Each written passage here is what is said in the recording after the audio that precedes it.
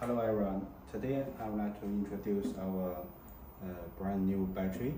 It's a 41.2 voltage with 100 ampere and the maximum support 15 batteries in parallel. So first step, we introduce about the connection of the wires. So before any connecting of the wire, we should make sure that all of the battery is in off module. Here we need to close the inverter also. Okay, so before connecting the battery, first of all, we can make sure this is the positive one and this is negative. So this, okay, we can maybe take out this one. Take out this one. So here it shows how to make the parallel connection. So battery 1, battery 2, and battery 3. For this 3 battery, it's positive to positive, positive to positive, negative to negative. So just connect one by one. And we just leave the last 2 portion free. And here is the important way that, for example, we have RS485.1 and RS485.2. So the first line contact with RS485.1, and this line should contact the second battery RS485.2, and then same way 1 connect 2. So this parallel communication line is very important. For example, you cannot do something like that, then it will not work. The right way is like this, to make sure the battery can communicate. And this battery, we don't need set the address for each battery. It's indicated automatically. So the first line who contact RS485.1 is the hosting battery. All of the inverter should contact with this battery. Okay, so like this, we finish the connection of the battery in parallel. And second step, we can connect the battery with the inverter.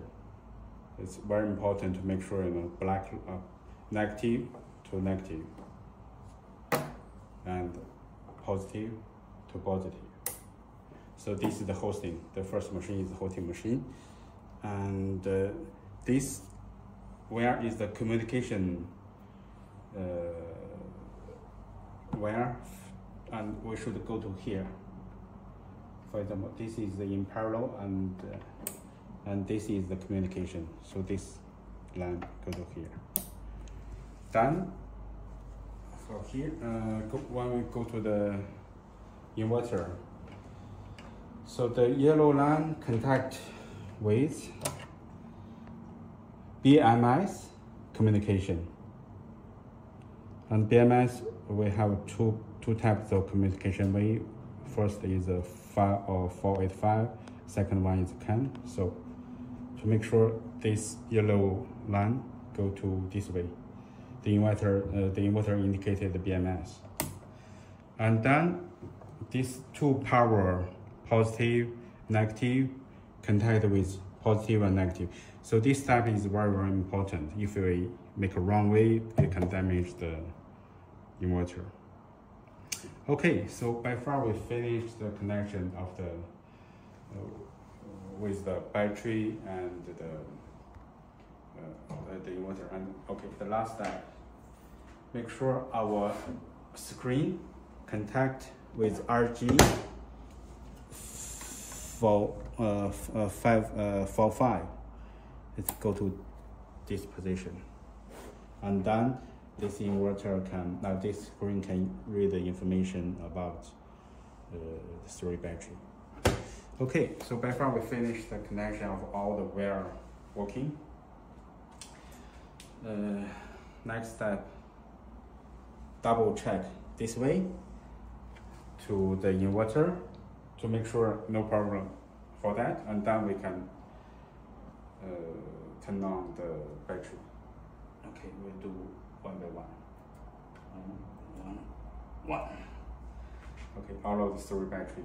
You can go here. All of the 3 battery now turn on, and you can see all of the light, the running. It shows it running. Okay, and then we can go check the screen. So on the screen, we show different information. For example, this voltage, it shows the average voltage of the 3 battery. So because the denominator is 51.2, and here it shows 53.2. Okay, and then this shows the total capacity of the 3 battery. So for each one we are 100, and totally normally 300 when it's fully charged. So now it's only 75% of 75% of SOC. So the total capacity is 230. And this one shows the current.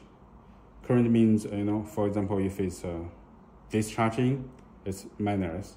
If it's charging the battery, it shows the plus. And here it shows the total cycle of the battery. Because this is brand new, so it's number 1. And this is the temperature of the, it also shows the temperature, the average temperature of the battery. And here is all of the alarms. Currently it's all of the things are in green, so it means the status is in normal status, and when something wrong, it can go to warning, and even worse, if you don't take care, it goes to red, which means protection. And after 1 or 2 minutes, when the protection works, in some situation, it can go back directly. For example, if it's overheat or overcurrent, it can come back automatically.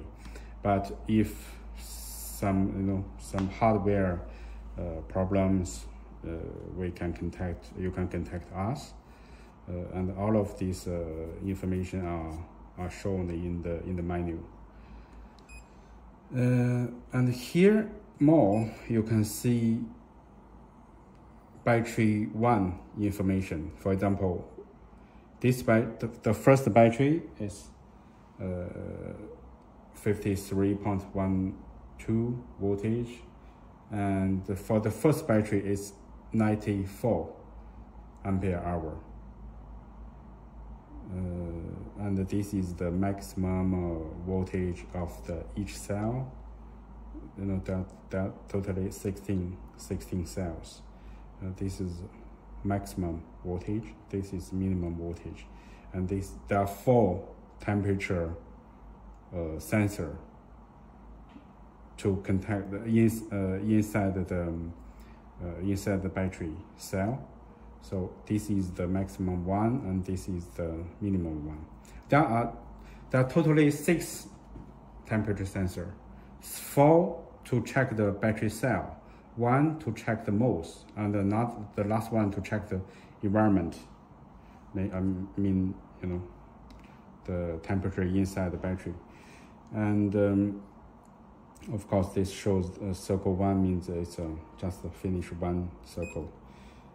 Here you can check the second battery information. Okay, so for the second one, the RMC is 68.35 ampere, so it's around 6% of SOC. The first one is 93% of SOC. The second one is 66%, and the third one is also 66%. 66 means it's when the battery go up, leaving the factory, is normally recharged to 66%. And here you can totally check 10 batteries. Currently we have only 3, but in the screen you can check 10. You can check 10 batteries, but totally we can put 15 battery in parallel. But unfortunately, the memory is not so big, and we can put 10 in the screen only. But normally maximum capacity is 15 batteries. And here you can click in, so it shows each battery. For example, there are 16 cells. So for each cell, what's the voltage? You can check all of the details. And as I mentioned before, there's totally 6 temperature sensor. This 1, 2, 3, 4, checking the battery cell, and this checking the modes, which inside of BMS, and this is environment. And here you can check all of the 3 battery information. And here, sighting. This is very important. Normally we can use different brand of inverters. For example, Pylon, Goodway, Grovat, Victron, SMA. Deye, Lex Power, Sofa, Solis, Mast, and Sorotech, extra. There are totally 16 inverters we support in the King. And in RS485 we have around less than 10 brand. So totally we support around 20 inverters. But of course, with upgrading of the BMS, we can support more inverters. And if you have the protocol of your inverter, you can send to us. We can update for you. So to make sure that this battery can support your inverter. And for example, if we choose Grovat, we click setting, yes, and then here it goes Grovat. It depends on which brand you're working with. Currently, we are working with Deye. So here, normally we go Deye setting, yes. And 485, we also go to Deye setting, yes. To make sure, okay, both of them are Deye. Okay. And this screen is with magnet. You can click, so it cannot move. Okay, you can do like this way, and also you can use the battery vertical, and this one can, it's very flexible. You can put everywhere you want. But this way, those works. Okay, so then we check. We can open turn on the inverter. Needs quite a long time. When this signal go to normal, it means it can output the electricity. We wait around 2 minutes. Okay, after 2 minutes, the inverter shows normal. And in this screen, you can see the SOC of the battery. Click in, the voltage, the SOC, which is similar, exactly the same to here. Okay.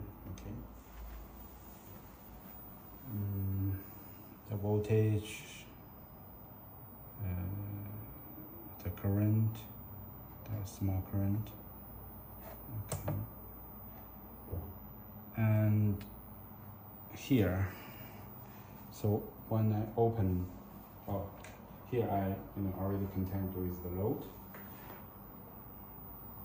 So here when I open it,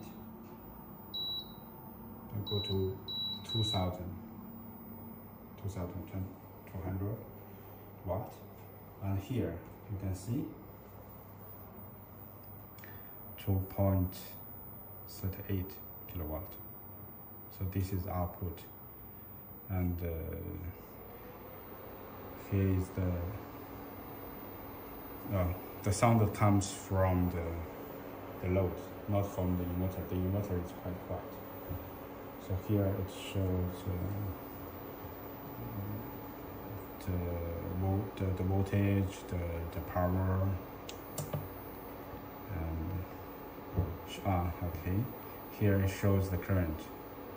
So 50 by 50 is around 2,300 or 2,500. This is the output from the battery, and here is the load. There are some waste of the current of the energy. Input 2,500, output 2,370. And here we didn't go to we didn't put input. Normally you can, if you put some grid where you just go here, and it shows the what kind of power come from the grid and which power come from the battery. And here we didn't connect with the PV also. If you connect with PV, some energy come from PV can go to battery, some go to load. So now currently it's just from battery to load. These two we didn't connect. Okay, so here is the load. It's quite hot now. Okay, so this is the way to show how our battery connected with the Deye inverter, and later on we'll show different brands of inverters, how it can work with our battery. Okay, click that. So here it shows the output current also, 38. The load are not very stable, so it can, if it's too hot, it reduce the current to 20. If it's the temperature is very low, it go to 40. Okay, thank you everyone.